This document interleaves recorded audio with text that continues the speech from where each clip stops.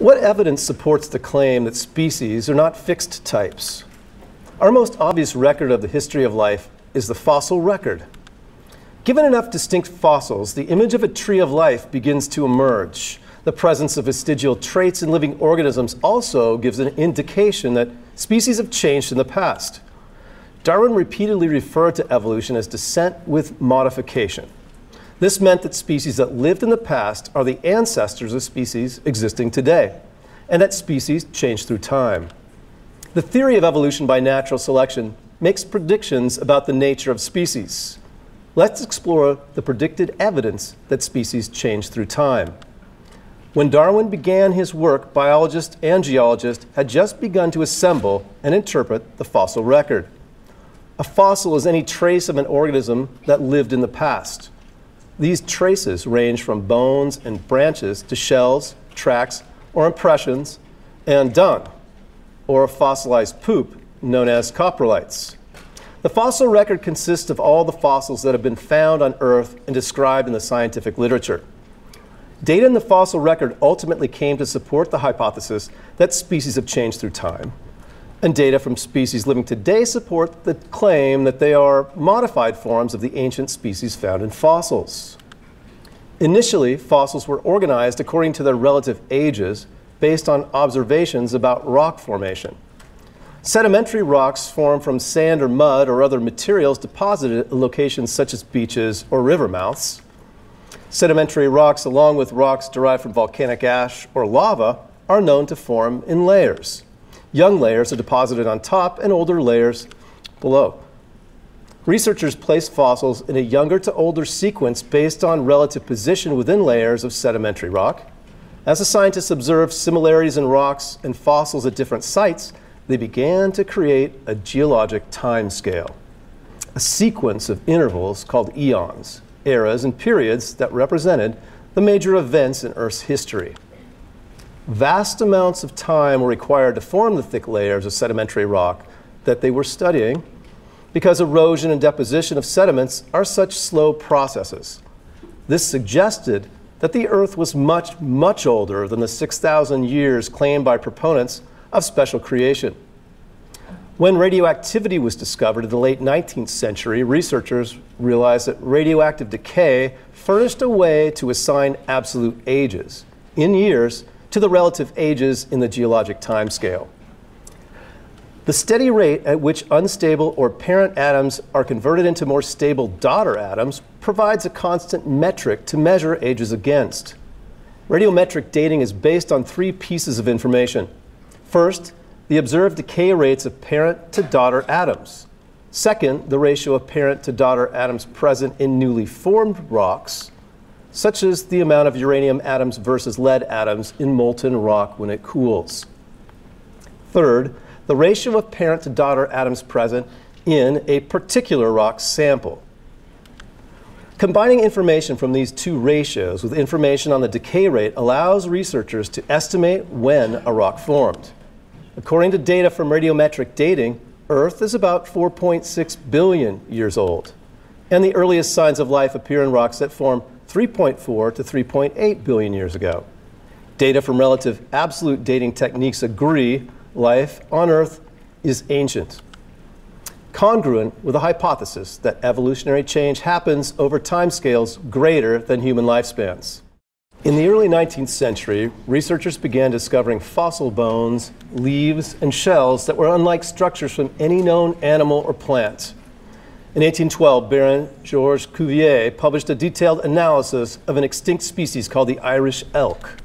Scientists accepted the fact of extinction because this gigantic deer was deemed too large to have escaped discovery.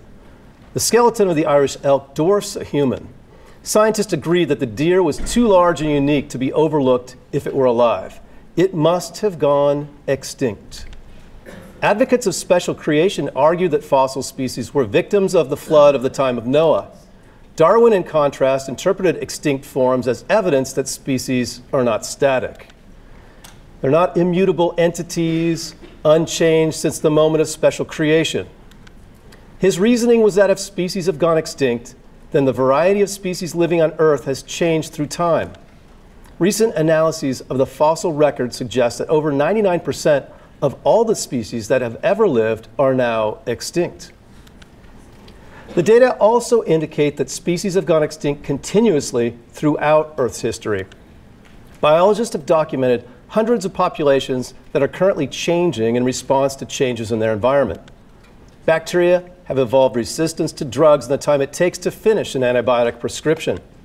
Insects have evolved resistance to pesticides in the short time since humans began using them.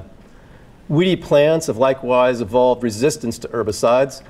And bird migrations, the emergence of insects, and blooming of flowering plants have evolved in response to climate change. Researchers have reported striking resemblances between the fossils found in the rocks under certain regions and the living species found in the same geographic areas. Extinct species in the fossil record were succeeded in the same region by similar species. The pattern was so widespread that it became known as the law of succession.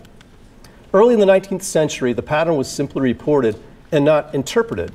But later, Darwin pointed out that it provided strong evidence in favor of the hypothesis that species had changed through time.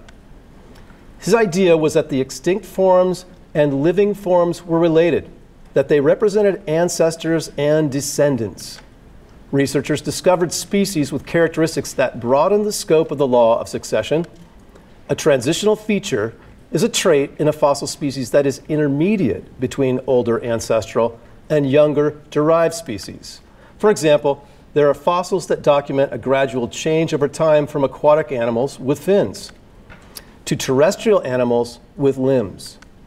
Over about 25 million years, the fins of species similar to today's lungfish morphed into limbs that were similar to those found in today's amphibians, reptiles, and mammals, a group called the tetrapods, supporting the hypothesis that an ancestral lungfish-like species first used stout-lobed fins to navigate in shallow aquatic habitats and eventually moved on to land, becoming more and more like today's tetrapods, dramatically changing over time.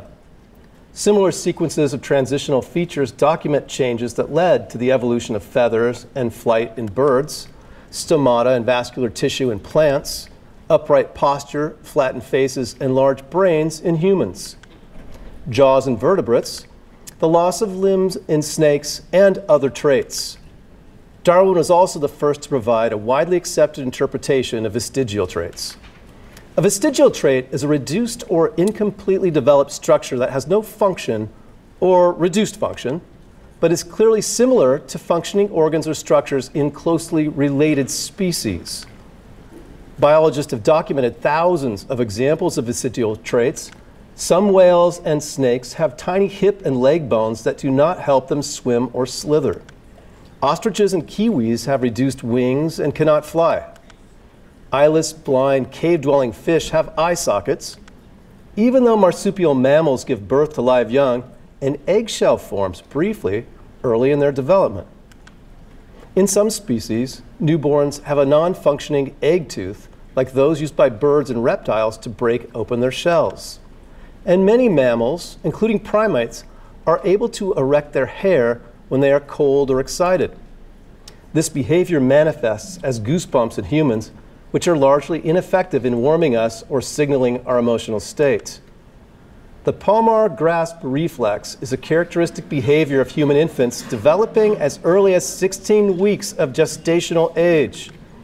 When the fetus begins to grasp the umbilical cord in the mother's womb, early research found that the human newborns, relying on their grasp reflex, could hold their own weight for at least 10 seconds when hanging by their hands. Monkey infants possess a similar involuntary grasping behavior, but they can hang on from one hand for more than half an hour. In the 6th week of gestation, the human embryo possesses a tail, complete with several vertebrae. In the next couple weeks, the tail disappears, and over time, the vertebrae fuse to form the coccyx or tailbone in the adult. Rarely, a human infant is born with a vestigial tail. In modern medical literature, such tails lack vertebrae and are harmless.